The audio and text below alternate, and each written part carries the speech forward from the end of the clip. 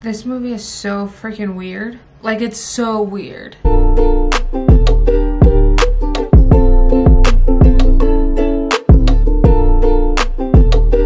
Also, I just very quickly want to recommend this. This is the Agave Lip Mask from, I believe this is Bite Beauty, and it's the one that comes in the stick form. My lips have been the most chapped these past few days, guys. Literally ridiculously dry to the point that they're cracking. I have a crack right here and I have a crack right over here. It's painful. I cry about it sometimes, but we're getting past it because I did find this guy. Anyways, back to the story at hand. This is a big deal. So there's this movie that I had been dying to watch. It's called I'm Thinking About Ending Things. Like I was saying, I watched it with my husband, who is my husband, just not by marriage. You get it. First impression, we watched the trailer. What the flip? And then we were both pretty H about it. We were super intrigued. Nipples hard, AF. The movie opens up to this young girl with gorgeous curly hair. And she's got this dope outfit on. The movie's color corrected like a perfect little Skittles bag. And it just works. It's already narrated by the girl who is getting stared at by this older guy in the window. Keep him in mind throughout this whole story because he is very much in the whole story. Pretty sure he's like the main character, but we'll get into all those conspiracies later. Homeboy picks her up. I forgot what Homeboy's name is. I think it's Jonathan. No, it's Jake. Not from State Farm, the one from the movie. Jake picks up the girlfriend while the girlfriend is already in her mind and speaking and saying things, and she's like, I'm thinking about ending things. And you don't know what she's talking about because it doesn't specify. It could very much be her life. It could very much be the relationship. It could very much be her red hair phase. We don't know. By the way, she's gonna go meet Jake's parents. It's a big step in their relationship, and the whole time she's like, should we take this step? It's not really going anywhere. And then she tells Jake she doesn't want snacks, which is weird because you should always want snacks on a road trip. Like, who doesn't want snacks on a road trip? That's when I knew this bitch was eerie, okay? The snow is nice and calm at first, and they're driving through a lot of farmland. I think this movie takes place in the South or like Connecticut. I don't know. It's one of the two. And she is deep in thought in her monologues and like saying weird things, and he keeps cutting her off. And you really think he like can hear her thoughts because the way that he cuts off all of her little monologues, it's like literally in between a word, and he just stares at her. Like Homeboy can't take a picture, like he doesn't know what that is. He just stares at her. And she has to cut off her monologues, which are pretty good. Like the way this movie is written is chef's besito. Like, it's great.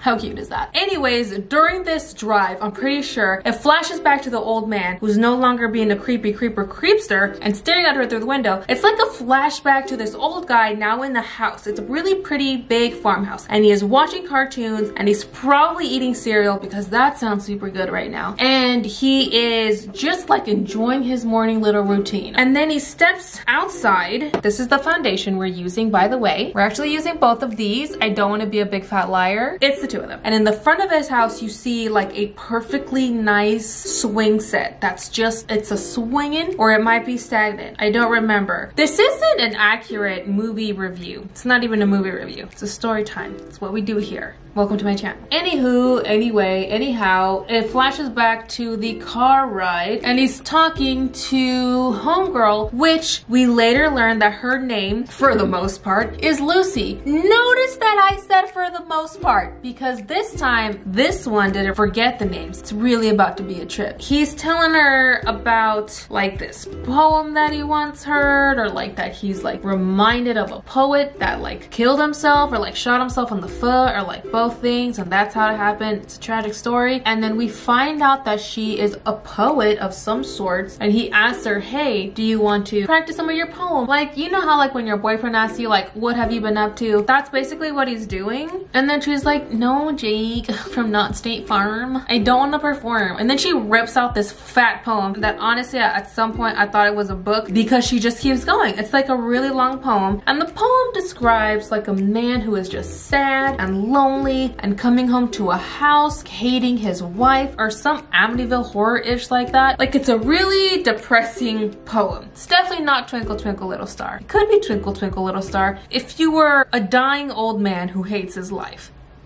I don't know, they're just talking about it. She says this poem, and eventually, like 45 minutes later, Act 3, the poem's over. Like, the beat was huge, okay? It makes the Da Vinci Code look like a haiku. And he's like, wow, I totally loved it. You know, like a liar? Which kind of gives you another clue. The chemistry they got is off. Like, yeah, she did mention that they have good chemistry and like she's happy and what have you not, but they're not a match made in heaven, you know? They're not Maria Gloria and Brandon Ferris. And that becomes not only like apparent, but also something else starts becoming very apparent, and that's that one of them isn't real. One of them is a figment of the other's imagination, or at least that's the vibe I got. Then they drive past, because remember I said they're driving past the old country. They drive past this super abandoned house that is really, really falling apart, and it's gray, old, and it's very shabby, but not the chic kind. And lo and behold, there is a perfectly good, very cute swing set out in the front yard. So this also kind of leads you to believe this isn't somebody's imagination. Somebody's in somebody's head, living there, completely rent-free. They finally get to Jake's parents' house. Literally that drive took forever, probably because of the haiku. He probably got lost because he fell asleep. They finally get there, and the mom is like super eager to see them, like waving her hand off, like you think it's gonna fall off of her at some point. And also on the drive, he points out that the weather is getting pretty bad, like the snow starts getting a little bit more aggressive, and that there's probably gonna be a blizzard later. And she goes, hey, if there's a chance that we're not gonna make it back tonight, take me home. I don't want any part of this. And he's like, no, no, no, no. I got snow chains. We're good. So she's like, okay. And then Jake gets out of the car and tells Lucille, hey, I'm not ready to go inside just yet. I kind of want to give you the tour of the farm. And she's like, nah, it's fine. It's freezing. We're literally in a blizzard. And he's like, no, no, no, no, or something like that. And he's like, let me give you the tour of my farm and like where I grew up. She kind of gives in and is like, yeah, sure. And she looks at the sheep and contemplates death again, as one does, and they see like an empty peg pen. And homegirl obviously asks, yo, where are the pigs? And he's like, well, that's kind of a sad story. I don't know if I want to tell you. And Lucy, being that one, is like, no, no, no, no, sir. You can't just say stuff like that and then not tell me what happened to the damn pigs. Just tell me what happened to the pigs. Did they become bacon? Did they jump over the moon? Did one go to the market? Did one cry wee wee all the way home? Did one blow the house down? Tell me what happened to the pigs. And he's like, well, they all kind of started to gather to one area of the pen, and my dad hadn't checked on him in a while, which is a horrible farmer, by the way. You gotta check on your pigs. And once my dad did check on them, he noticed that they were all kind of huddled together and they weren't moving. And when my dad had to eventually like flip them over, he found maggots on their underside, literally eating away at them. So he had to put them down. Oh, whoa, says I, who's just a simple bystander and somebody who doesn't eat pork. She's like, wow, Jake, I'm super turned on by this story. Please take me in to go meet your parents. It's not really what happens, but again, I think you get it. He takes her inside and offers her some slippers and tells her that, you know, my parents will be down shortly. You want to listen to some music. They get distracted by the basement door, and he's just like, you don't gotta go in there. There's no need to go in there. Basements are creepy. And she's like, why? And he's like, I don't know, because in movies, you know, like basements are inherently creepy. Or actually, homegirl said that. But again, you're starting to get this feeling that she's not real. Like she's just a figment of his imagination. And anything that she says, technically, he's saying. You kind of find out that that homeboy, his whole idea of life is kind of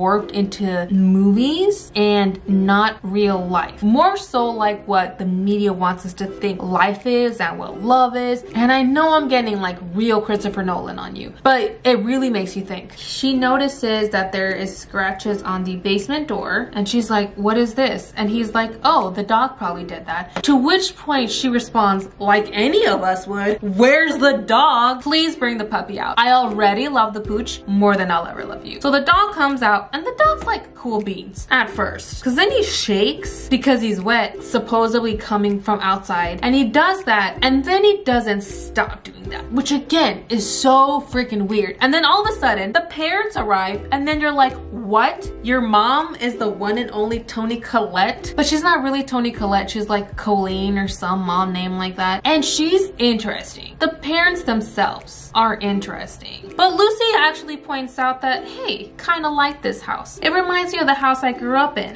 Which I think in like the beginning of the movie, she points out how she grew up in an apartment. But again, it's not really Lucy, yo. Lucy ain't real. Lucy's a ghost or some paranormal crap like that because it's Jake. Again, not from State Farm. Keep up. Anyways, they go have dinner. Mind you, the reason that Jake was asking her if she wanted to stop and get snacks was because he was like, hey, my mom's been sick. I don't want you to expect a spread. No.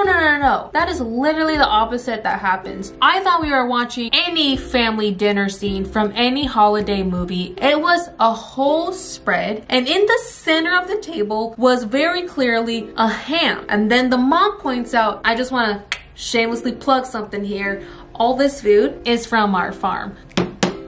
Maggot-filled ham, anybody? Again, this is why I don't eat pork. And you get the feeling that Jake, while he's like, yeah, I'm gonna go visit my parents. Yeah, I wanna go see what they're up to. Yeah, I wanna introduce my girlfriend, who, by the way, they have just been dating for a very short period of time. It does get revealed that they've only been dating for 6 weeks, which, I mean, do you? The conversation gets brought up of like, hey, we heard you're an artist. And she's like, yeah, but like, and then the dad is like, I really hope you're not one of them abstract artists who gets them anyway. You know, like sounding like a total Republican. And she's like, no. But you notice that Jake, every time his mom like tries to touch him or like tries to bring up stuff from his past and like be warm towards him, he's like, no, get away from me. Don't touch me. Like just very awkward. And you can see that there's like some deep rooted stuff going on there and you don't really want to get too into it. We're gonna go into the Naked palette because I really want to. And I haven't played with this palette in such a long time and it really is such a pretty palette. The inevitable question of like how they met gets brought up. And this is one moment you're really gonna want to pay attention to because he kind of gives her permission to like tell the story. Go ahead, babe. It's all on you. Spoilers alert, they meet at a trivia night and she was just there to accompany a friend. She really didn't care if they won or lost. Like she was out there to have a good time. But she could tell that homeboy was like looking her up and down and thinking like, hey mom, like you're really cute and all that. And you could tell that Jake is just getting so frustrated with his parents, leading you more so to believe that this very much is his story. And even though it looks like it's getting told by Lucy's point of view, it very much isn't. And then I think the dinner table scene is where Lucy first gets her name changed. Jake calls her something else, which isn't Lucy. It's like Louise or something. It's a very slight change, but you catch the change and you're like, why? Also, I have to point out that when you first meet the parents, they look like a typical parents' age. I'm gonna say 40s to maybe 50s. They don't look that old. And eventually, once the dinner scene kind of stops, which it stops at a super abrupt way, Lucy's talking and laughing and you can tell that she's really trying to get along with the parents and really have a conversation with them. And then she laughs and chuckles and dessert gets brought up, which then she finally says something we can all agree with. And she says, yes, I would love dessert because I never turn down anything chocolate. And then she's at the kitchen table alone. It like shifts from like a full dinner table to a completely empty dinner table. You don't just leave your guests alone. At least not in an eerie, creepy Stephen King way. That's not being a nice host. Come on, Karen, do better. And then it just kind of switches and she's wearing a pearl necklace. So they kind of age her. And I don't know what it is about pearl necklaces, but they really do tack on at least 10 years to your actual age. And her hair's kind of pinned back because in the beginning it was very messy and very red. And then she looks at a picture of a little girl or a little boy, but she asks Jake, who's also staring at the picture, which is, by the way, very clearly her. And she's like, who is this? And he's like,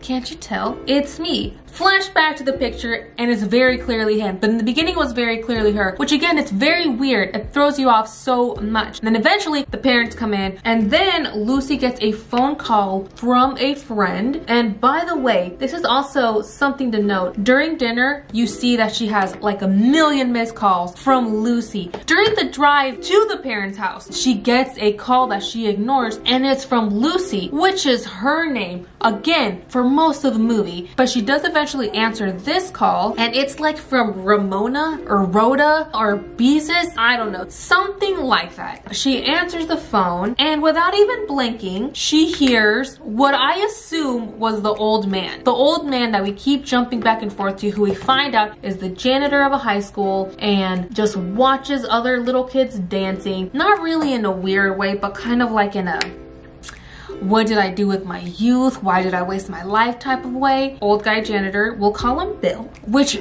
I don't think it's Bill, yo. I think it's flippin' Jake from the future. Not from State Farm, from the future. Not Phil either. Although that was a good show. Ricky Ullman, he could get it. By the way, at some point we do also cut back to the janitor, who is now like having his lunch break in one of the classrooms, and he's watching a movie that is about a girl who like doesn't love a guy, but like does love a guy, and like the girl is a waitress. Gonna want to pay attention to that as well. The girl is a waitress, which again, I think we're starting to get into the idea that the janitor is Jake. And this more feeds your whole theory of Jake doesn't live in reality. Jake lives in movies. His whole world is distorted by them. This is why he isn't a functional adult, is because he just lives in fairy tales. And then you flash back to what's going on, not really in present time, back at the farmhouse with the whole fam bam. They ditch, what's her name? Lucille, Louise, Laura. They ditch her again in the sitting room or something. I honestly, like, I don't remember. Ends up looking for Jake, and she's back in her sweater, no pearl necklace, hair is kind of youth again. So she calls for Jake and is like, Jake, where are you?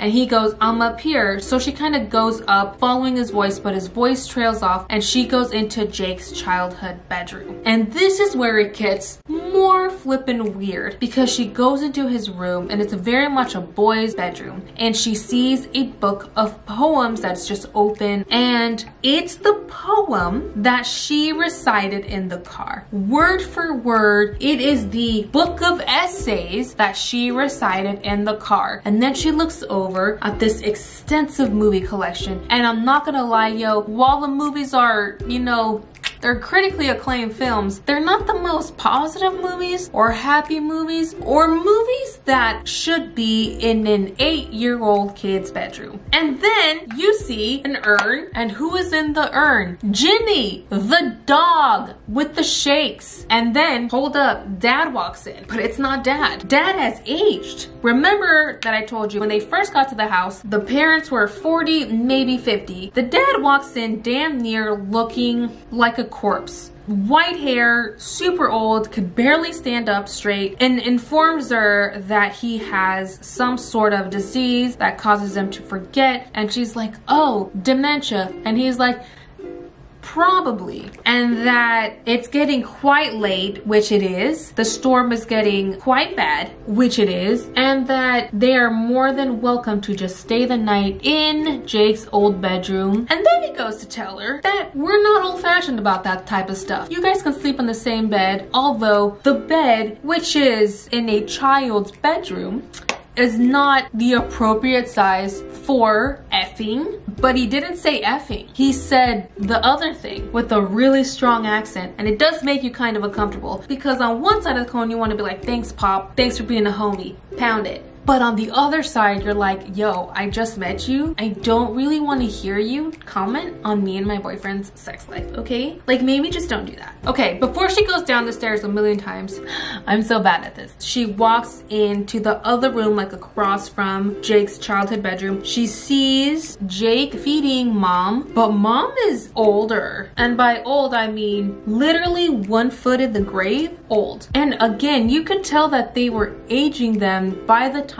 they got into the sitting room. The mom looked older than she did in the dining room. This film just, it really confuzzles you, and it leaves you frazzled. But she does compliment Jake on the way that he is caring for his mom and that he is a good son. And she's like, yeah, thank you for saying that. That really means a lot. Which again, you're just kind of like, yo, you're just stroking your own ego though. Because Lucy is just a part of your mind. She's a figment of your imagination. It's like talking in the first person and just complimenting yourself. Could you imagine if that's all I did? Gloria, like, why are you so perfect? Like, stop. I mean, I do that, don't get me wrong, but like, it's still weird when he does it. Anyways, he tells her, I'm almost done. Please just let me get this done. Let me feed my mom. Let me get myself situated and I'll take you home. She goes downstairs. This time she makes it in one fell swoop. She is stopped by Jake, who is helping dad now go upstairs to go to the bathroom. And you're just like, whoa, whoa, whoa, whoa. I can understand that time is a construct, just like your old average Joe, but this is off. His dad is carrying a nightgown that does have baby food or baby throw up or some gunk on it that honestly is just gross, because when he left her up in the bedroom, he was like, let me go find you something to sleep in because it's getting bad out there and you guys can, you know, stay the night and do the F word thing in the accent. And she's like, no, again, I really have to go. And then, as if that couldn't be even more bizarre, Jake then helps out and aids in the argument and is like, yeah, Amy has to go home. She has her shift in the morning. Remember, I told you she's a waitress. And here's the thing, yo. When the f did it ever get cleared up that she was a waitress? And why did you call her Amy? And you guys remember who else was a waitress? Homegirl in the movie that old janitor Jake was watching. More than ever now pushing together the theories that the janitor is Jake just in the future and that he kind of lives in movie world, which sounds like a fun place in theory, but not in this movie. Jake is like, let me go take my dad to the bathroom and then we'll go home. And then the mom pops up, super young looking. Toni Collette is looking fine, but also like very vintagey fine. And she grabs the nightgown and is like, hey, can you throw this in the wash for me? This is Jake's spit up. So Jake is a baby at that point, but Jake is nowhere to be seen. But mom is young and the spit up is Jake's and the nightgown ain't even that cute. And then she has to go to the basement because that's where they keep the washer and dryer. This just keeps getting weirder, I know. So she goes down to the basement, and in the basement she lays eyes on a bunch of paintings and she's like, yo, these look familiar. Oh yeah, they're my paintings. Because I'm pretty sure I forgot this detail because I'm pretty bad at doing this stuff, but when she talks about being an artist at the dinner table, she does tell them, hey, I can show you some of my work, I have some. Then by all means they're like, yeah, for sure, please show us your artwork. And she does, and she's just kind of like in awe now because her actual physical paintings are in the basement. And then she is kind of like, cool, but they say somebody else's name on them. That's super sus. But again, she doesn't do anything about it. She just picks up her phone because again, it's ringing and it just so happens to be right there. And she answers, and again, it's the old guy saying some weird, odd bullshit. And then she's like, I gotta put this in the washer. I'm done being in this basement. It's creepy and it's probably cold and humid down here. Gross. So she goes, but there's already a load in the washer and it's a shaking, just like the dog, but the washer. She pulls out the janitor uniform, like a bunch of them, further kind of feeding into our theory of like what's actually happening and that that's actually Jake, when I'm pretty sure like we can already say this, guys, like it's Jake. Nothing really creepy happens in the basement. I mean, unless you guys want to call stolen art creepy, which by all means I get it. I don't support that either. And then they have this conversation, which is kind of like a fight, which you kind of get used to. They have these conversations which are really subtly fights. As a viewer, it makes you kind of uncomfortable because it's like you're literally sitting in the backseat of a couple fighting and you're like, oh, what is this? When did this nail get here? And then they stop at a like ice cream parlor, which is creepy enough in a sense because the mascot for this place is literally a clown, so gross. And it is a place that you do see in the beginning, so it is foreshadowed in the beginning. He's like, hey, can you come down with me and can you order? I can't be seen here. Again, super sus. If my boyfriend were to be like, hey, I can't be around these girls, I would think something was going on, but the way homeboy is set up is just very creepy. And so she gets out of the car and she orders, but before that, two really pretty blonde bitches come out, okay? And they're like really cute. One is from Nurse Ratched, which that's a good show. You guys should definitely go watch that as well. And they kind of just look at him and like laugh at him. And then she goes up and orders and they just kind of giggle and laugh like little schoolgirls, which is what they are. And And in fact, in the janitor kind of scenes, there's a scene where he watches an Oklahoma play rehearsal and one of the girls is in that play. So worlds are colliding, and again, you are just baffled by the entire experience. And finally, this other girl who's a brunette, and she's super cute. She does have a rash on her hand, but you know, we all get rashed up sometimes. We've all fallen off of a bike. She goes up and says, I'm sorry about the smell. We're varnishing, which I don't even know what varnishing is. I guess it involves cabinets. She hands her little burrs, flips them upside down. They stick in the cup. That's how you know they're good. And they start walking away back towards the car. And then the brunette girl goes, hey, you don't have to go. I lied about the smell. And then she just starts outing some real creepy news, right? And Frances over here is like, yo, what's going on? Like, you can tell me. And she's like, no, I'm just saying, like, you don't have to go. And Fabiola's like, what are you talking about? And the little girl is like, forward. Like, you don't have to go forward with this. And then they get back on the road and they're eating their little McFlurries and all is well until Jake sets his down, and then Lacey is like, you barely even touched yours, and she's still kind of picking at hers, but she really wants nothing to do with the milkshake anyway. And they kind of both set them down, and they're kind of like, well, this was kind of a waste of the trip. They get into more little passive aggressive comments. This movie is heavy on the dialogue. It's 2 hours, and 3 hours of this movie is just pure monologue. It's pretty dense, and I can't even tell you if it's worth it, really. And then he's like, well, we have to get rid of this. I don't want the inside of my car to get sticky. Leslie, trying to be, you know, the savior of the whole situation, she's like, hey, do you have like a plastic bag, or do you have something that I can dump all this stuff in so your car doesn't get sticky? Because I totally get it. And he's like, no, dog, I don't. But I do know a place up the road that probably has a trash can. We could just dump them there. Actually, it's not up this road. We do have to turn down another road. And she's like, no, no, no, no. It's already getting nasty out here. I need to get home. I have so much to do tomorrow and I don't want to get a late start. And he's like, no, no, no, it's not going to take us a long time. Don't worry about it. There's trash cans there. We'll just throw these swirly whirlies out and then we'll just hop back into the car and there won't be any consequences there. She doesn't really agree, but he's the one in the driver's seat, so he just makes the ultimate decision to do what he wants anyway, like a man. They finally get to the high school. They pull up right in front of a truck, which looks exactly like Jake's from the future, Janitor Jake's truck. And he gets out, dumps things. He kind of walks off to where she can no longer see him. Gonna go put this on. By the way, this is the Rare Brave liquid lipstick. Been dying to use this, so I'll be right back. Also, by the way, mind you, when they were on their way, he got so frustrated with the ice cream melting and the stuff getting so sticky that he literally like slammed on the steering wheel and called her Ames.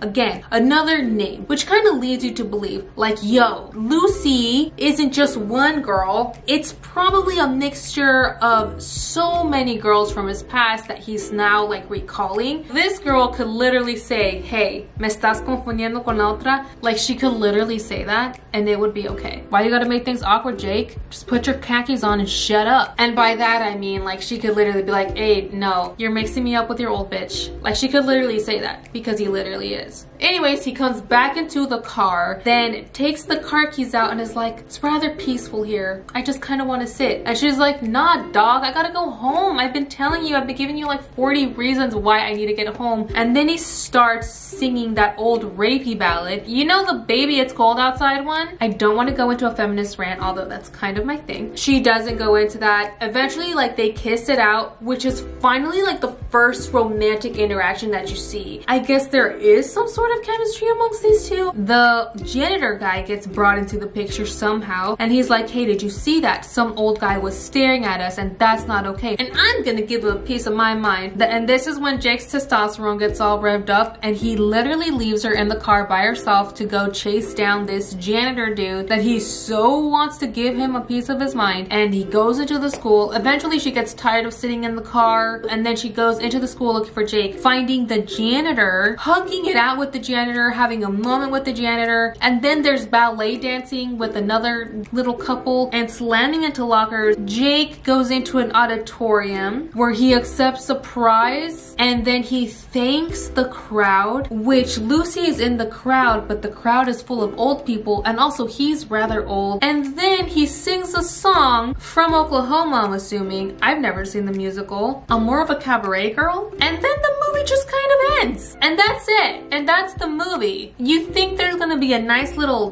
bow tie on it, and you never get the bow tie. You never even get a ribbon. It just kind of ends. And it's so bamboozling, and you're just kind of left sitting there like, what did I just do for 2 hours of my life? At least that's what I did. It's a weird movie. I don't see why you would watch it. I pretty much already explained it to you, but I also can't see why you would want to watch it because I pretty much explained it to you. I did a horrible job at that. But my makeup turned out really good.